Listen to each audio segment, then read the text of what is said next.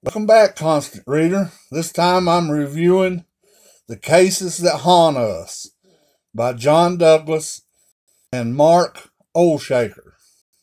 This book is 487 pages. Retired FBI profiler John Douglas goes over some unsolved cases and gives new light into them using modern day techniques.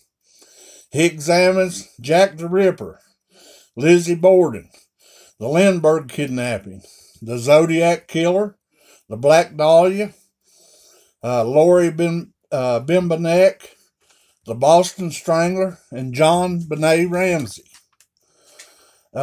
cases.